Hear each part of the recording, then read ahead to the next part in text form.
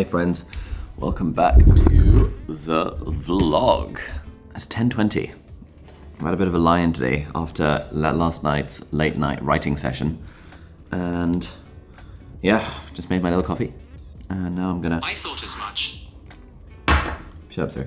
I'm gonna do a little bit of more of a writing session now. I'm gonna start with some journaling via morning pages and then do some more book-related stuff. And then we're going to be heading to the studio later today for a very exciting podcast interview. So, yeah, welcome back to the daily vlog. See you in a sec.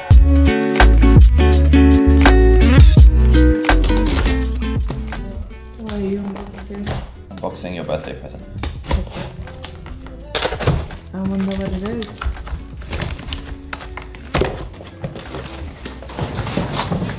Oh my god, it's pink.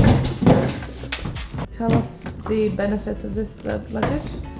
This Why is did you literally... pick this? So I've had one of these away suitcases since like 2017, 2018. And this is great because it just lasts forever. It's got like lifetime thingy. The wheels are great. It's so easy to wheel around. It never breaks. Mine has gone through like freaking deserts and like gravel and sand and mountains and shit. And it's just like, it's good as new. Let's see the inside. Gets a bit beat up, but it's pretty good. And you can set a little thing. It's got a lock built in. It also has a built-in... No way! Yeah. A power bank. Power bank, yeah. Nice. Which slots nicely into... Does it into get this. charged while you wheel the suitcase? Sadly not. Oh, nice. So, for all the business traveling that you do.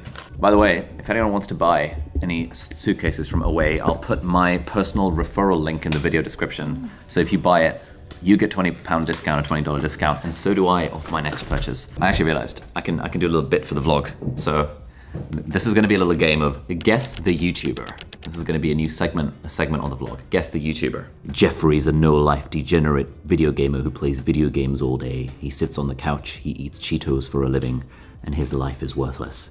Adonis. Adonis is a man of purpose. Adonis defends the tribe. Adonis defends his woman.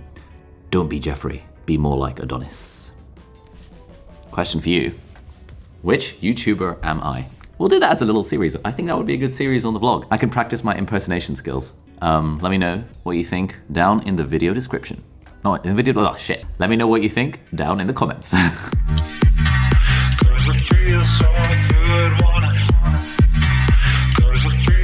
Guys, look at this. This is absolutely glorious. Freaking love my team. Just come in, pranced in at 12:30, and like everything is already set up. Absolutely mental. All right, so this is what our setup is looking like at the moment. We've got camera A, camera B, camera C for the podcast. We've got Gordon's do not touch. And then we've got these seats where me and Richard are gonna be hanging out. So let's see what happens.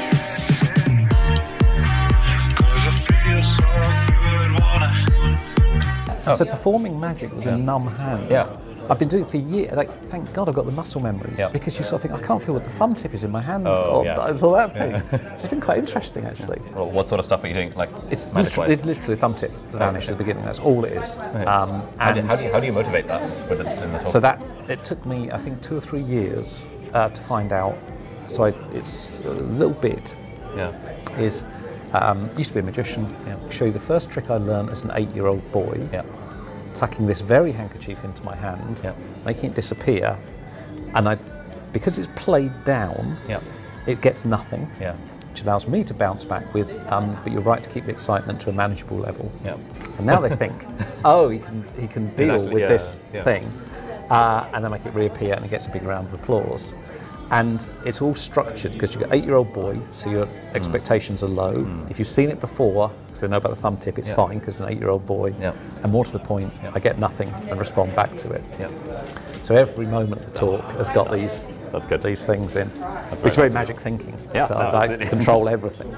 Sustainable productivity, where really the secret, if there is one, is to harness energy from the work that you're doing, Right. so that it energizes you rather than drains you. Thank you very much. And so we all have those friends who we hang out with them and it feels very energizing. Other Yeah. friends that feels very draining. Yeah. Similarly, we've all had those days at work where we get to the end of the day feeling super drained and exhausted, but other days where for some reason we feel actually really energized and motivated to do stuff. So the book is kind of an exploration of how do we have more of those energizing days? What is it about work that makes it feel energizing, enjoyable, fun, intrinsically motivating, etc.? And then now that we know that, what are the tactics that we can use to then manufacture those things into our work? And tentative metaphor / title is dynamo. Or the dynamo method, the idea that a dynamo is this thing that converts work into energy. Yeah. And so we all have this internal dynamo within us. So if we can find out what it is about our work that activates our dynamo, we regenerate our energy as we're doing it. And when stuff feels energizing, and stuff that makes it intrinsically motivating, it makes it enjoyable. And then we'll be more productive at the work itself. But maybe more importantly, we'll have then excess energy at the end of the day of work, which we can then give to our passions or our family or whatever else we want to do in our life. How does that sound? Broad concept. Have you got a book deal for that? As brutal. Yes. Okay.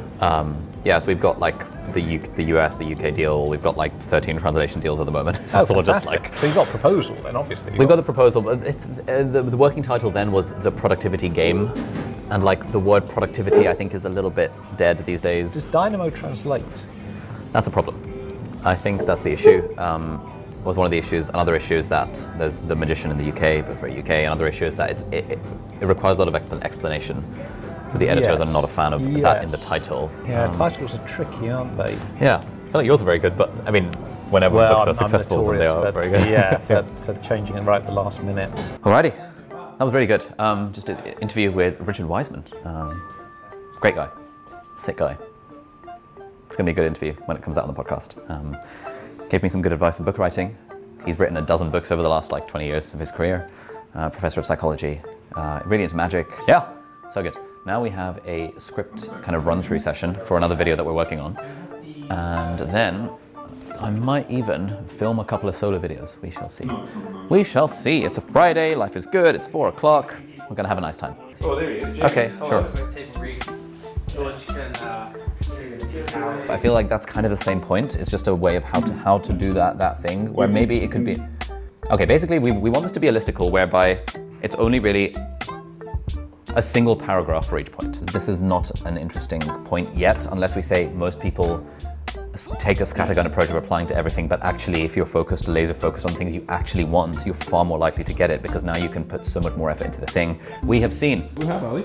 This is a little gift from our friends at Muz. Muz is formerly known as Muzmatch, but they lost their court battle with Match Group, and so they're not allowed to use the word match in their branding anymore. So they've renamed to Muz or Muzz or whatever you call it.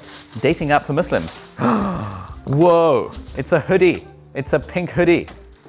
Look at that. My goodness. My goodness. I should wear this in public. This would be so funny. Oh wow, it's all very pink. Okay, what's this? All Rayon Scents. Oh, they've got a fragrance. Does it smell good? It does actually, it is nice.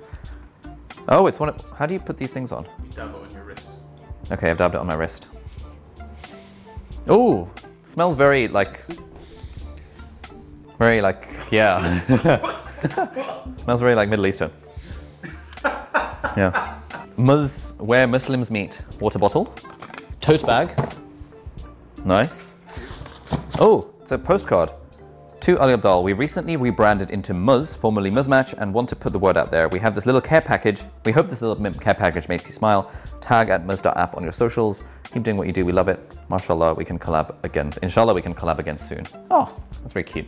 And what is this? This looks like the luxury date company. It's a luxury date. Would you like a luxury date, Jamie? Yeah. Nice. Nice. All right, which of these do you want? Which of these luxury dates? Let's go with this one. That one? Dates? Yeah. Ooh, this is very nice. It's got flowers on it. Wow. Awesome. I've never had a date covered in like icing. No, I don't even taste the date. I just taste icing, whatever that is. I'm not sure. It's like marzipan. 3 out of 10. Wax melts. I don't know what this is. Oh, but more. What are wax melts? Do you eat them? No, probably not. Do you melt them and like put them on yourself? Maybe you put it in the room. Thank you, Muz app. Muz for the little care package. Most kind. Alrighty, so that's the end of the day. It is 10 to 7, and we are heading to a local steak restaurant because I haven't actually eaten lunch today because of this podcast interview, so I've been craving a nice big piece You of had meat. breakfast? Or are you fasting? Didn't have breakfast either. Oh wow, so you've been going a long time. Yes, Did I you actually fast? haven't eaten all day. Yeah, that's Wow. good. I had a jammy dojo this afternoon. Oh, Downstairs. did you break it? Yeah, I went to grab a coffee. Nice. Coffee is part of it. Let's grab him. Let's grab him. Right, walk. Let's go.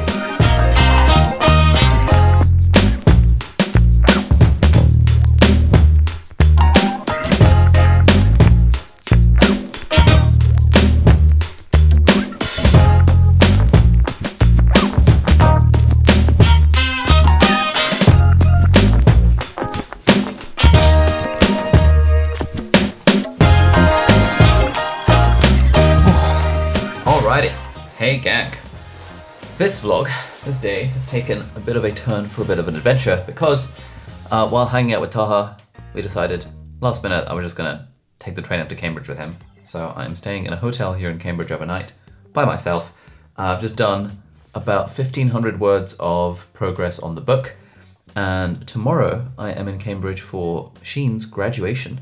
So instead of taking the train up in the morning, I thought I'd just come over tonight. I'm gonna do a little bit more writing here in the hotel room, maybe do some reading, and then tomorrow have breakfast at the hotel. So it's been fun. It's been a very productive day. I feel very energized. I feel pretty jazzed. I just had some decaf coffee, and decaf coffee always has a little bit of caffeine in it, so I might have difficulty sleeping, but oh well, we are making progress in the book. 6,000 words into chapter 2. It's obviously really bad, but hey, it's fine, because we'll fix it in post, we'll fix it in the edit, hopefully. But yeah, thank you very much for watching the vlog. Oh, I almost forgot. One thing I need to do is answer a question from yesterday's vlog. So thank you to everyone who's commented. I'm actually gonna look through those comments. Oh, alrighty, so Arihan says, question, how do you decide about what to post and what topics to make videos on and keep making them, and how should a newbie creator approach this? Good question. There's dozens and dozens of different ways to come up with video ideas. The way I think a newbie creator should do it is basically just make a video about whatever you like. Because if you're new, then overthinking what to make videos about is probably the wrong thing to do. Instead, you just want to make videos about literally anything. For some prompts, what is something you wish you had known 3 years ago? What is something interesting you've learned this year? What's something interesting you learned last week? It kind of depends on what sort of genre you're making videos in. But if you're a noob, don't worry about it, you'll figure it out over time. When you get to pro levels, then you start doing things like figuring out who is your audience, doing a target audience avatar analysis, figuring out what your audience's problems are. And at some point, when you get to a reasonable size, you can always just ask your audience what you should make videos about, and then that'll end up happening. Oh, Ms. Anna Venture, my question is, how did you and Jack end up working together? I actually mentioned on Instagram, that on my Instagram story, that I was hiring a researcher for my book, or I think I tweeted it out. And Jack DM'd me on Instagram, and this was really the first time we'd properly spoken, saying that, hey, are you still looking for that book researcher? And obviously I'd known Jack for years on his YouTube channel, and I'd known that he'd done an English degree and he knew a lot about reading and clearly knew a lot about research and was just a legend. So I was like, hell yes, you are hired. When can you start? And that's how we started working together. When will the Zoom co-working schedule resume? Soon. This is actually, it's gonna happen at some point. I just need to make a regular slot in my calendar. It was way easier during lockdown where I had nothing else to do, but it is gonna happen. It is gonna happen. Hi Ollie, great vlog, says Chrisla. I'm wondering if you are still in the process of hiring people. Yes, we have a jobs page. That'll be linked down below. aliabdaal.workable.com, and you can apply for our jobs over there. Other than being a creator or doctor, in which profession did you want to see yourself? Ooh, I always thought I'd be some kind of tech startup founder, potentially. Okay, Natalie says, oh, hey Natalie, you're from our YouTube Academy. Why did you or your team decide to launch a new segment of your business, Creatorpreneur? Thanks. So we are launching a new brand called The Creatorpreneur. That'll be linked down below if you want to check it out. We'll have like some courses, a newsletter, a podcast, Twitter account. Most of it's going to be free. And it's basically teaching creators how to think more like entrepreneurs and how to be more like businesses. Because we know, like, over the last 5 years of growing this business and the last 3 years of having a team and growing this business, I've met so many creators who are very good at the creator side, but not very good at like the business side. And there's so much stuff I've learned over the last 3 years about how to build a business that's sustainable and makes money and employs people and all that kind of stuff that scales up without it burning out and while it continuing to be fun. So we thought that kind of stuff wouldn't really work on my main channel, which is more about personal development. And so we were like, why don't we make a specific thing just for creators so that we can really go deep on that? And kind of, so that's one reason why we're doing it. And the other reason why we're doing it is so that we can hopefully try and build a brand where it's not reliant on me speaking to a camera to provide value to the audience. Can we use our team? Can we use our researchers? Can we use our writers? Can we use our contacts around other creators? And can we take all of that kind of leverage that we have and use that as a way of providing value to our audience? But that's the idea. Anyway, thanks for submitting questions. If you would like to answer questions for the next vlog, please leave a comment down below. And I'll do a handful in the next vlog as well. Thank you so much for watching. Have a great time. Click here for yesterday's vlog and here for the vlog playlist. Have a great night. Night night.